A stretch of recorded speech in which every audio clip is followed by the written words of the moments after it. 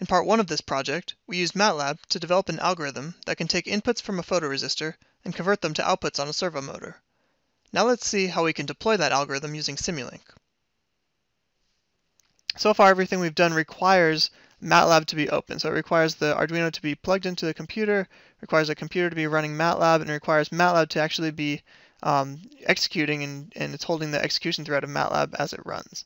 Right, and there's some applications where you might want to have MATLAB actively running while you're talking to your Arduino, but there are also situations where you might want to have the Arduino programmed as a standalone device that doesn't need to be connected to a computer.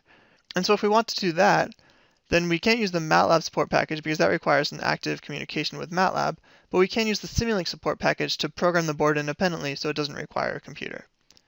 So to take a look at the Simulink support package, I'll again clear up all my variables in the workspace and my command window,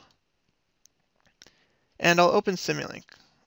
And Simulink can be opened from the Simulink library button on the home tool strip. If you haven't seen Simulink before, Simulink is a model-based design environment that's full of block libraries. So it's an environment where you can connect different blocks together to build systems, build models of systems, and simulate them. And we have a set of blocks here for the Arduino support package for Simulink. All right, and you can see just as we had functions in the MATLAB support package to read digital inputs, we have a digital input block. And just as we had functions to write a position on a servo motor, we have a standard servo write block here. So say I wanted to start building a model from scratch, I could have the analog input block in a new model. All right, and I could have the servo write block in that model as well.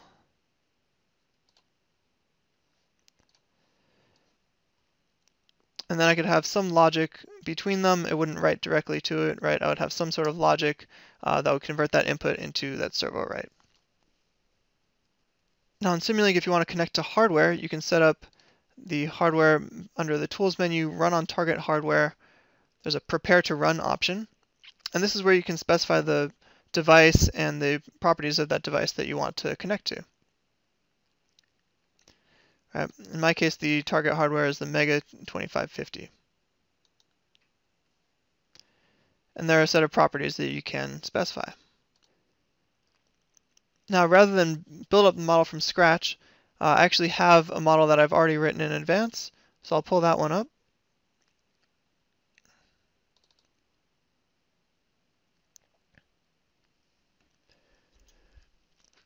So you can see this model has an analog input block here connected to analog pin 0. And we have standard servo write block connected to digital pin 10, which is where the servo is addressed on the motor shield. Right? And all the logic of the algorithm is actually done here in this block, which is a MATLAB function block. So Simulink has blocks to do all types of different logic, but one thing you can include in Simulink is MATLAB code. And if I look at this MATLAB function block, we can see it's actually the same contents as the gauge position function that I wrote earlier. Right? The only difference is there's a comment here which indicates that we'll be generating code from this, which gets deployed onto the board.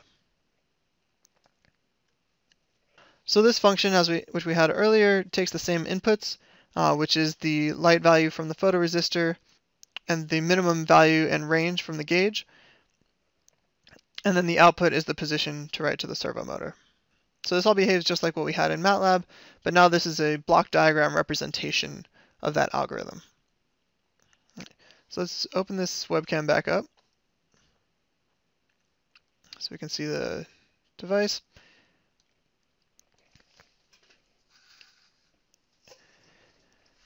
And in Simulink, there's a few different ways you can run a model, right? So we have a model here built.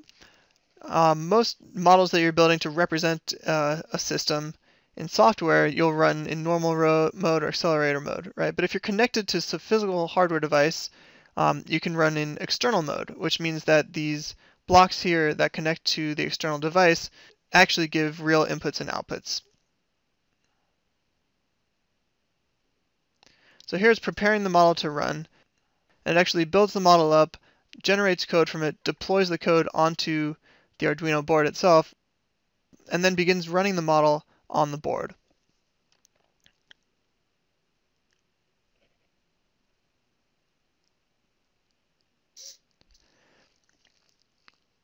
And so you can see it's begun to execute.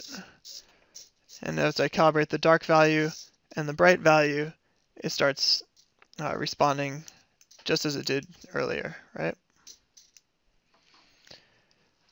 Now, because this is running in external mode, it's actually communicating it back into Simulink. So if I have these scopes in Simulink, I can actually see the values that are being written as they come in.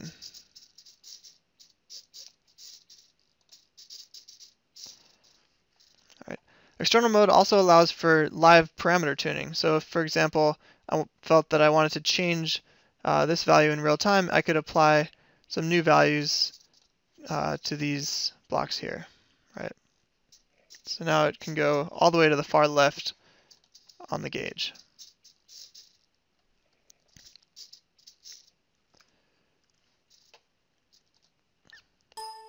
I'll stop that and I'll replace the parameters that I had before.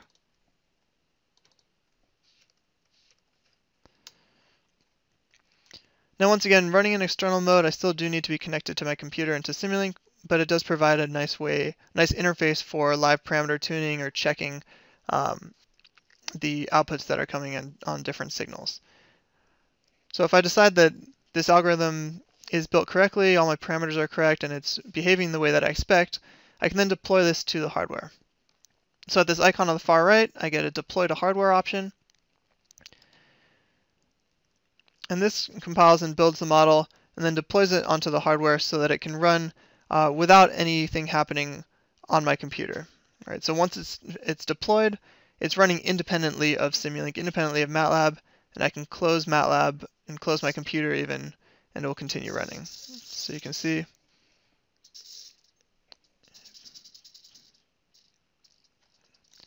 behaving again as we expect.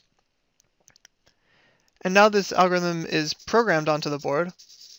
So Simulink is not running right now, or the model's not running in Simulink. And I could even unplug this from my computer, right, which powers down the Arduino, power it from some other external source. So here's a battery pack that I have. All right. And because this is programmed onto the board, it will behave as expected. All right. So this is no longer attached to my computer.